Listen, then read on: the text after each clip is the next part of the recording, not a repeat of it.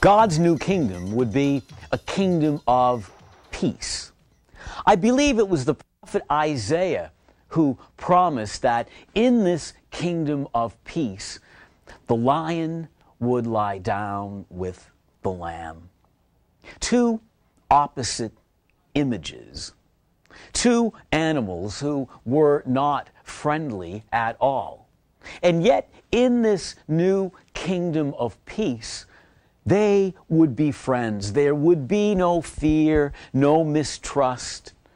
The lion would lie down with the lamb. It's an image that we see in our church. A church that truly is a church filled with images. The people of the Old Testament, who were the first to hear that prophecy of Isaiah, the lion would lie down with the lamb, the lion was important to them.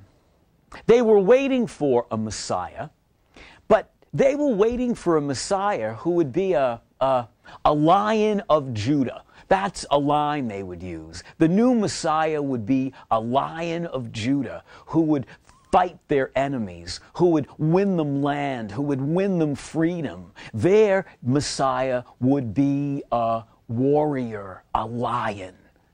And that's who they waited for. That's what they had in their mind, and that's what they were looking for. From one generation to the next, they looked for a warrior, a fighter, a military leader who would bring them to victory. They wanted and waited for a lion, not a lamb. What could a lamb do? A lamb was quiet and silent and peaceful. A lamb could not fight. A lamb did not have power. They were waiting for a lion, but it was a lamb that they would receive. The Lamb of God, who would bring them freedom and peace through being peaceful, through being loving, through being forgiving. A lamb who would teach us that in order to be truly victorious in life, we would need to be calm and peaceful and loving and forgiving. That war only would beget more war, but peace would beget peace. The lion would lie down with the lamb because of the power of the lamb, who indeed had many tasks. A lamb who would have many tasks. We, of course, know who that lamb is. The Lamb of God who takes away the sin of the world, the shame of the world, the sadness and the darkness of the world. The Lamb is Jesus, who, for us, every single day of our lives, is not only the Lamb of God, but our shepherd, lamb and shepherd at the same time. The Lamb who speaks to us, reminding us of the importance of listening to His voice. Because when we allow ourselves to listen for His voice every day, believing that it's there, because it is. When we go into each and every day believing that the Lamb, the Shepherd, will speak to us, we hear Him and we become attuned to His voice. Jesus Himself said that, "I know my sheep and my sheep know me. They know my voice." Elsewhere, He said something that's so important for us to know and realize. He told His listeners that as shepherd, the Father has placed His people in His hands, and nothing and no one could snatch them out of His hand. My friends, I think that's so important for you and me to know as we live our everyday lives. Lives that can call us in so many directions. Lives that can be so busy and chaotic at times, that sometimes we just don't know where to go, what to do, or to whom to turn. And there's a promise in the relationship that we share with God, that if we turn to His Lamb, our shepherd, if we take the time to slow down and be calm and reflective, we will indeed hear His word. A word that will always remind us of the importance of being like Him. A word, a voice that will always call us away from the darkness of self-absorption, the darkness of just being concerned about ourselves, because there's no salvation in that. There's no peace in that. Salvation and peace always comes when we, like Him, turn to the other.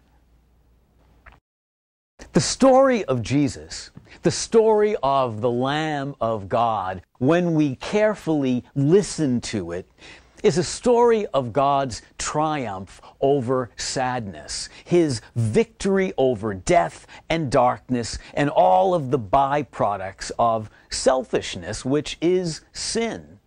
When we allow ourselves each and every day to not only attune our ears to the sound of His voice so that we can truly hear what He's saying, when we remember, no matter what is going on in our own lives, whether personally or professionally or socially, when we remember that we rest in the palm of His hand, safely in the palm of His hand, and that no darkness can snatch us away, we find ourselves a bit braver.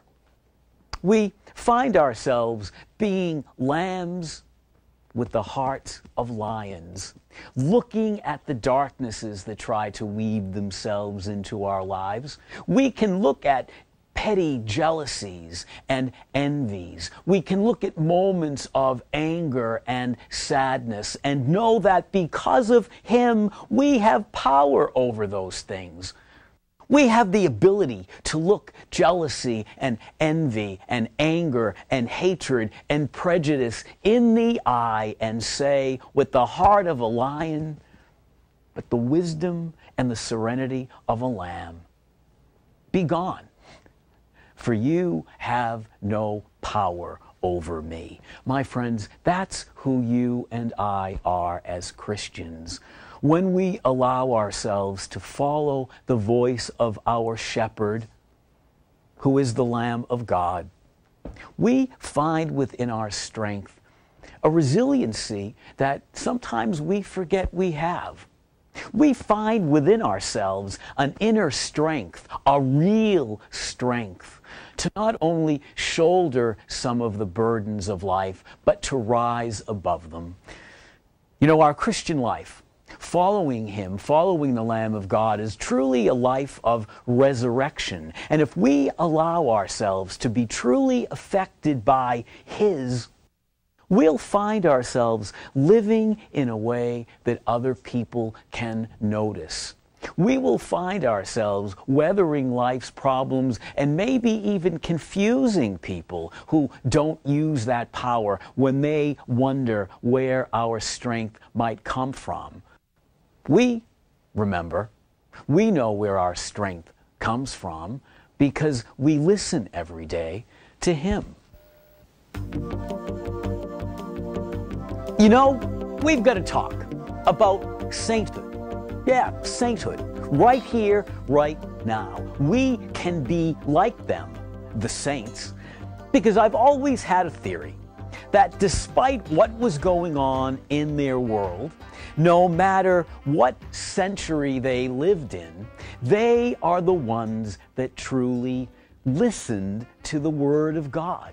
They were the ones who were able to, well, filter out the noise of their noisy world. And I don't care what decade, what generation, what world they lived in.